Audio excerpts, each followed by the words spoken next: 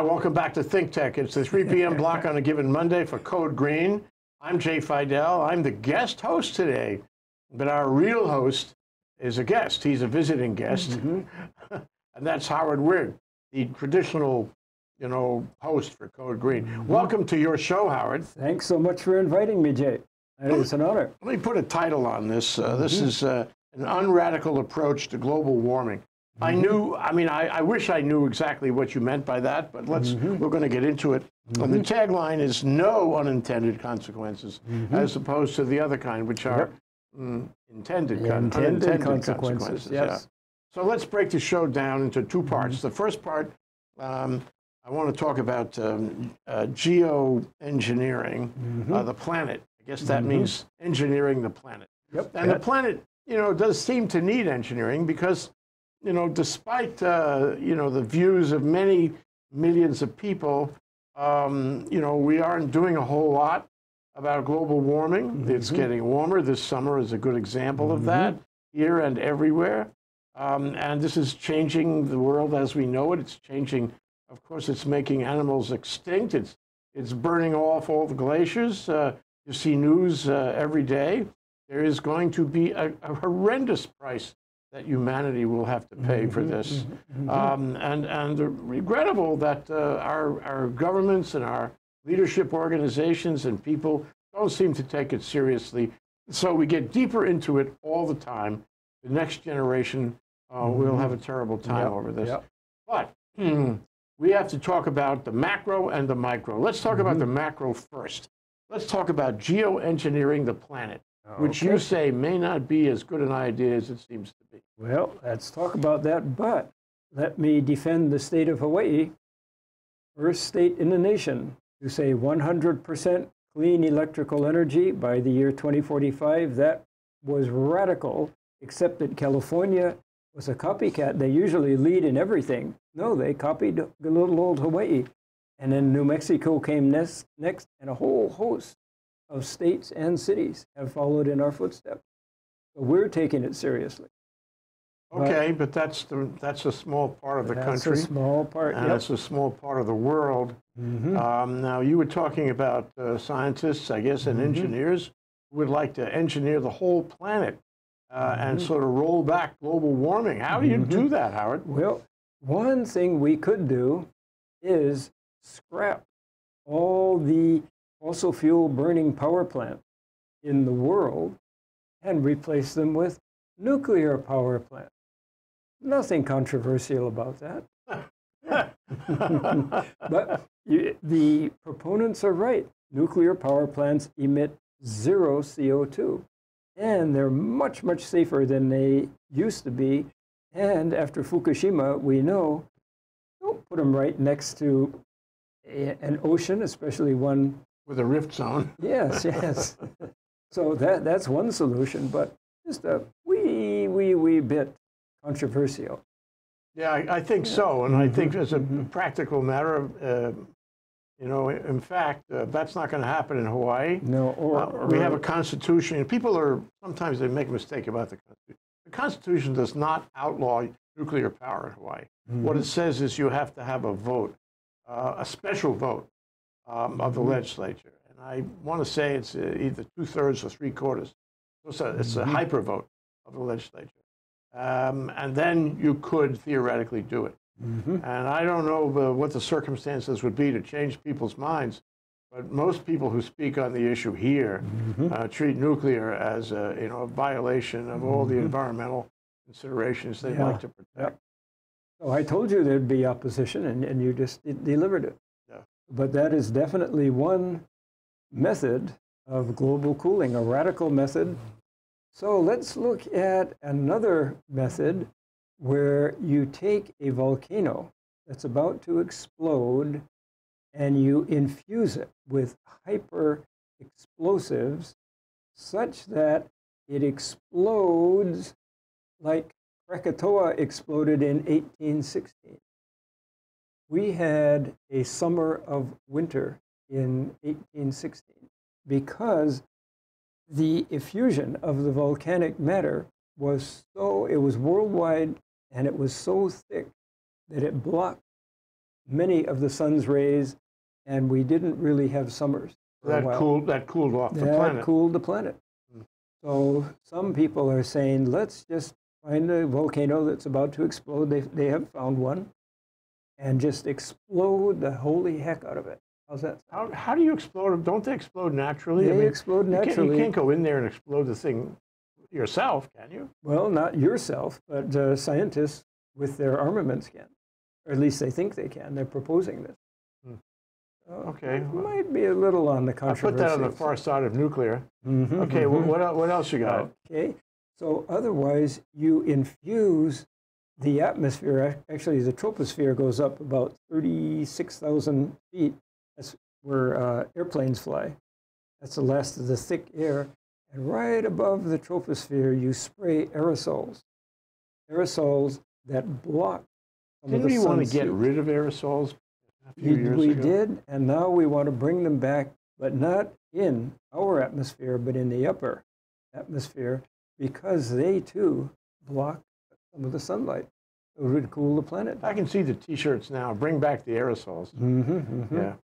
So, I mean, really, I think the message of all these three possibilities you've raised is actually very helpful, because none of them are practical. None of them will ever happen, I'm sorry to say.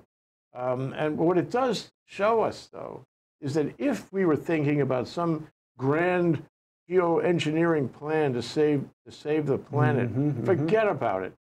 That's what I get out of it. And instead, what we really have to think about is house by house, office building by office building, power plant by power plant, all over the world.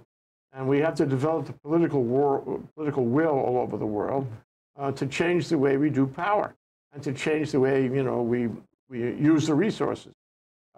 We have to start working on that right now. And I mean, we've been saying this for 20 years anyway. Well, I've been saying it for 40 years. Okay, don't give away your age. But I certainly agree. I totally agree. And it's like repeating it doesn't help. There needs to be political action, and we haven't had that yet. We're going to take a short break so we can sort of integrate all this information. Can't I do one more? There's another possibility? Yeah. Okay, we'll see if this is any more realistic. Okay. We throw hundreds, thousands of tons of fine iron particles into the ocean. How does that sound?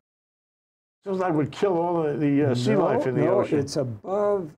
It's in the areas that are full of what's called phytoplankton. These are many little sea creatures that actually behave like plants in that they absorb carbon dioxide. And the iron particles somehow stimulate their absorption so that they grow like mad and absorb all of this carbon dioxide. But that's just the beginning. With all this phytoplankton, then whales and many other sea creatures can start gobbling them up like mad. And we know that we have a deficiency of fish already. Fish are just depleting because of overfishing. Now we get this explosion of fish, beginning with the explosion of phytoplankton. And the food chain, seafood chain, just goes up, while the carbon dioxide gets absorbed. Now, what could possibly go wrong with that? Everything. Yeah. It actually sounds pretty cockamamie to me, but okay. It would take, like 50 years of research to make anyone feel this would not destroy the oceans. Yeah, you just throw a bunch of iron in there, see what happens. There you go. Yeah. All right, and this makes me want to take my break. That's Howard Wiig. He's the customary host of Code Green, which is about energy, which is about saving the planet and dealing with climate change. And we've been talking about geoengineering the planet without any real chance of success. I'm sorry, but the point is that it's not likely we'll be able to geoengineer the planet, so we have to work on it house by house, building by building, power plant by power plant. And right after this break, we'll come back, and Howard's going to tell us how to do that. There are ways. We have our ways.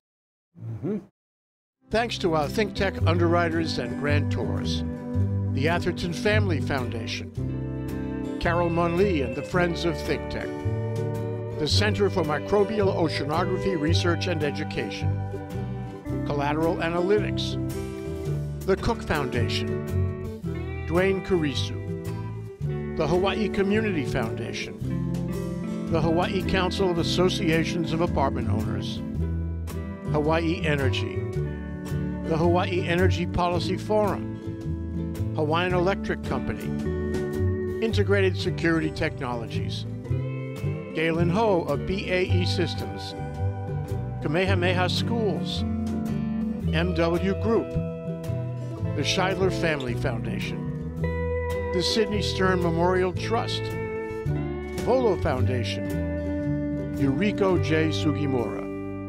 Thanks so much to you all.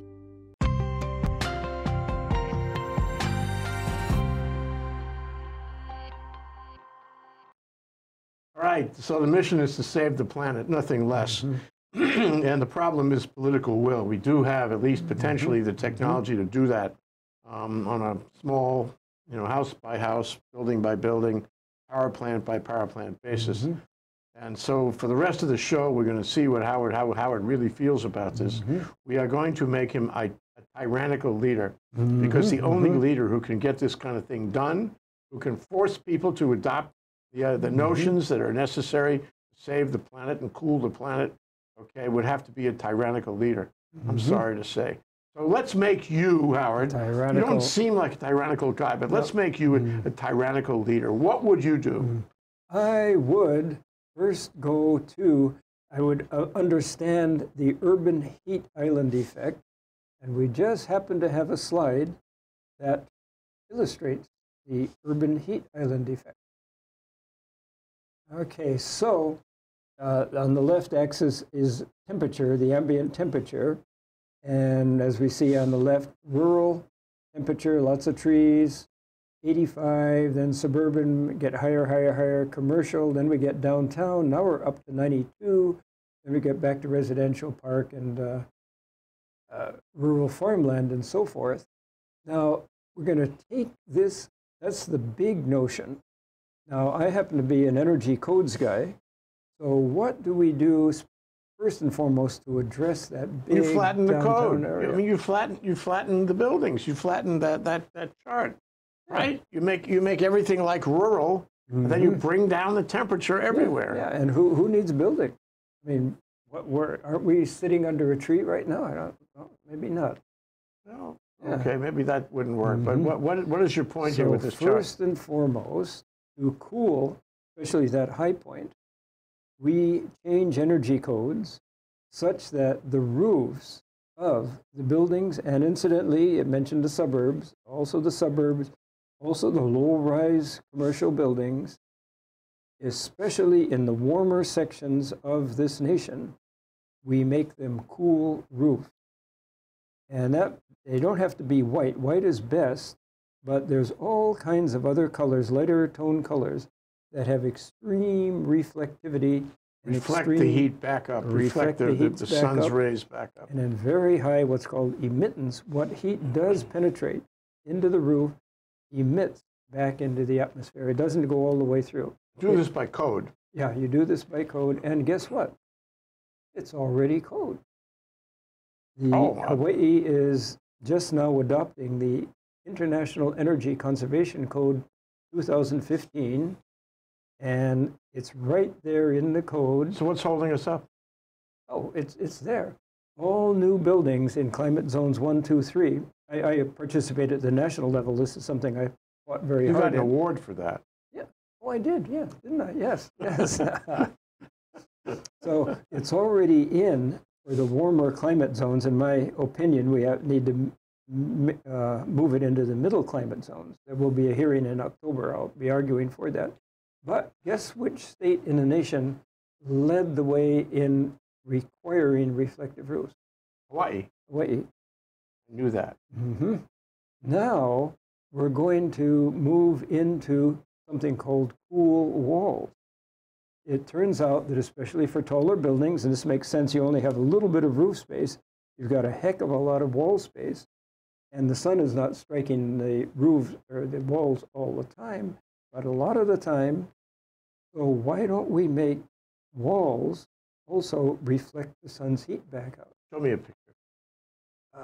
Oh, yeah. Oh, how about the next slide? That picture. Now that is really cool. This is an extreme cool wall.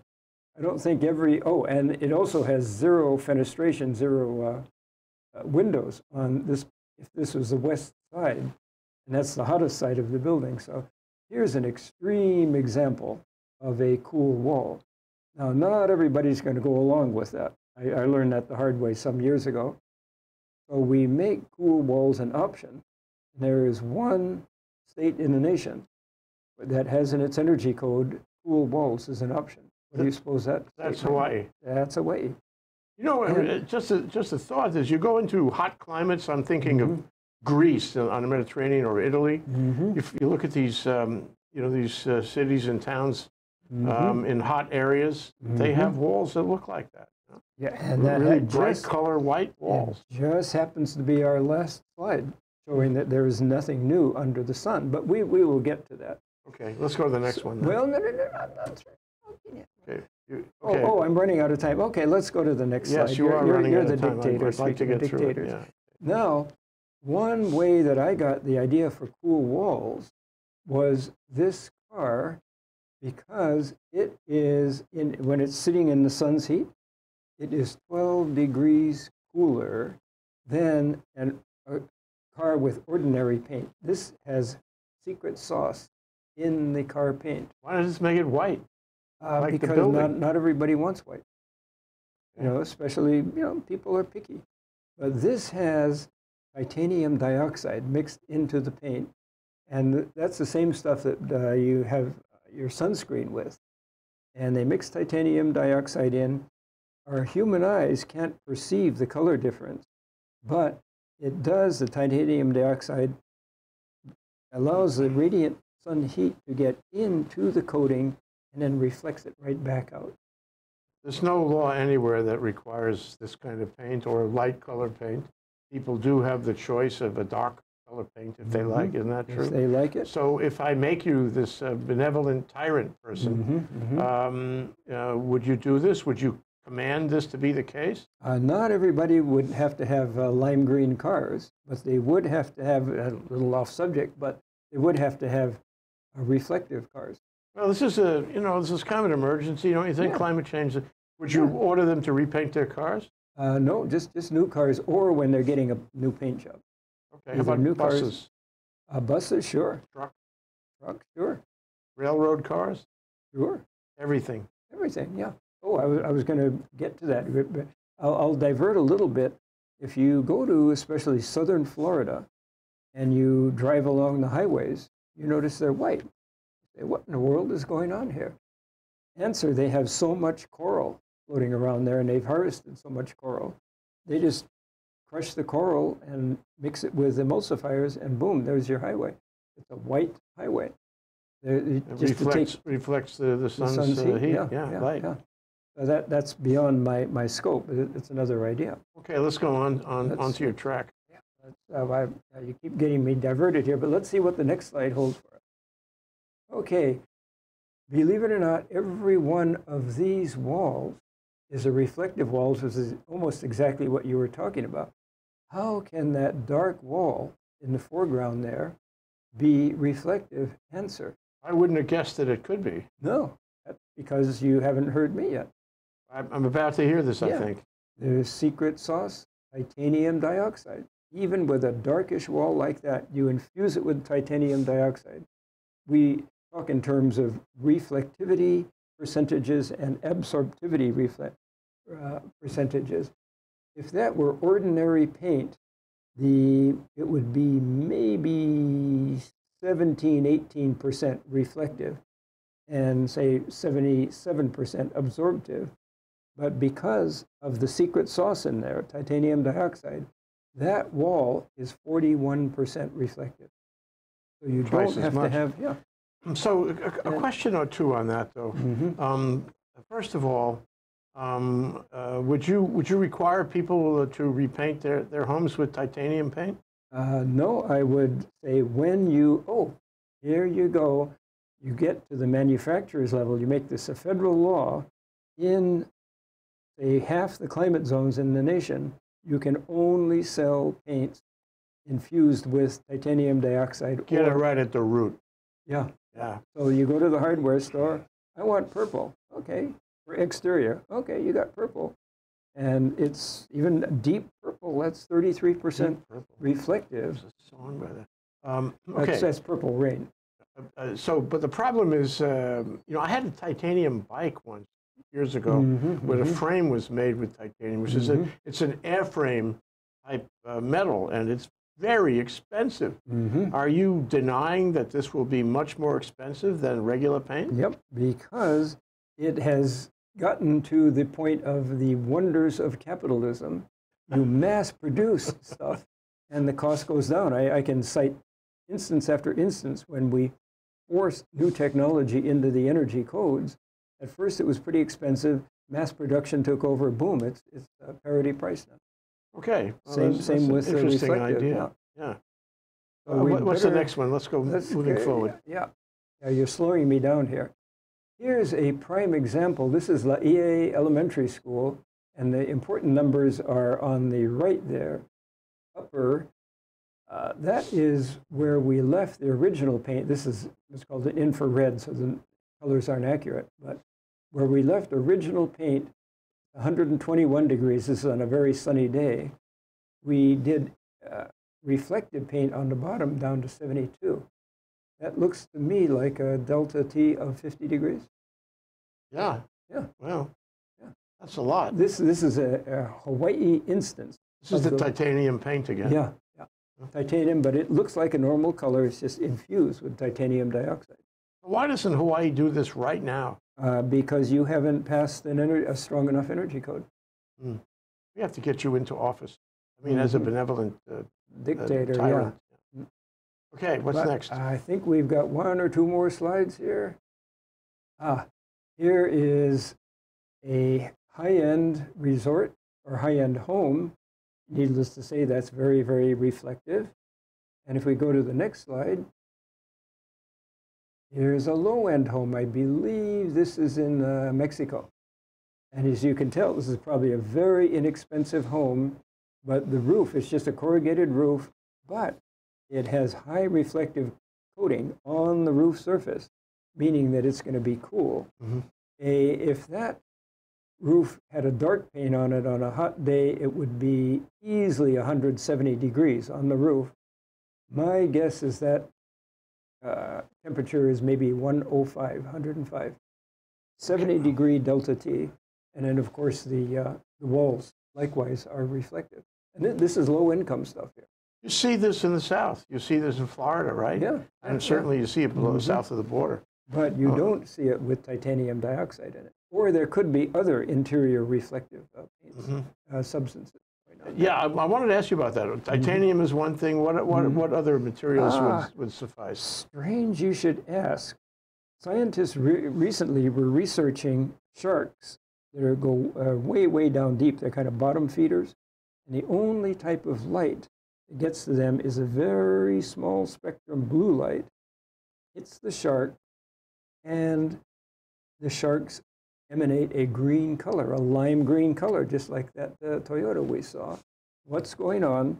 Turns out there's a molecular shift from blue to green to fluoresce, make it like a fluorescent color. It turns out that we can do the same process with coatings, roof coatings or wall coating. And that increases the solar reflectance up, at least so far research, 20 degrees. What is the material then? It's a it's a compound that changes the electrons in the molecules such that instead of having a longer range color spectrum, an electron flips and puts it into a shorter range. So which one of these solutions would you order the paint manufacturers to adopt? So far, you're a futurist, so I gave you a futuristic answer. I would stick with, right now, titanium dioxide or any other economically equally performing infusion. Okay, next. Yeah, next. This has reached Hawaii. This is an article out of a local magazine, And here are two vendors, roof painters and wall painters, saying, let's go reflective. Yeah, so it has reached the way. Yeah, that's a picture of a project in Hawaii. Yeah, yeah. So those are the two people who make it happen. They're business owners. Well, are they using titanium in this paint? I would assume so. Yeah, that's the best way to achieve your. The building on the right-hand side is a white color, and the building on the left is this is in action. They started repainting. This is a townhouse complex that needed redoing anyway. So the owner said, as long as we're doing this, let's get it cool and reflective. Don't you think a government incentive would be helpful to, encourage people to repaint their projects instead of wait for another time or wait for a new project? Because, the titanium is going to cost money, and people are going to be reluctant to pay the extra money, so they're going to defer the new paint job, right? So the government has to step in and, what would you do, a tax credit? Tax credit would be most excellent. There's an institution called Hawaii Energy. I don't know if you're familiar with that. Sure, that's a small joke. You're very familiar with that. Just encourage Hawaii Energy to heavily incentivize. Some kind of incentives, reflective roof coatings, reflective wall coatings. Very exciting. So what else you got? Given our lack of time, let's go maybe to the last slide. Yes, here's the last slide. Theme, there is nothing new under the sun. This is a Grecian village. Look at the architecture. Those buildings are at least 200, if not 300, if not 400 years old. And along the southern Mediterranean and in the Mideast, where it gets hotter than blazes in the summer, in traditional architecture, you will always see the exterior of the buildings plastered, not just a little coating, but just plastered, literally with plastered white. Why? To reflect the sun's heat. Notice no air conditioning. Yeah. With all of this, no air conditioning necessary. Yeah. Which means you save energy on the other end. Well, the building code says that if you don't have air conditioning, you shall do a whole bunch of nice things, and you'll have ceiling fans. Especially since our temperature is getting warmer and warmer, we have lots of nights, or days, and nights, where you need some kind of mechanical cooling, and ceiling fans require as little as 1/20th as much energy as air conditioners, maybe even less than 1/20th. Well, let's assume that you were not only the benevolent tyrant of Hawaii and the country, but you were the benevolent tyrant of the world, Howard, and I can see that. I can visualize that so easily. It's your personality and your style. Yeah. But, even with that, changing the way buildings reflect the sunlight may not be a solution that's timely and sufficiently, ubiquitous to actually save the planet. Yeah. So you're not saying that this is the only solution, are you? Not the only solution. I'm saying let's go all nuclear and let's find that active volcano and just blast the holy heck out of it. There's a short-term solution. All right. Wow. Saving the planet, Howard. Thank you very much. Howard Wiig, the true host of Code Green. Thank you. My huge pleasure.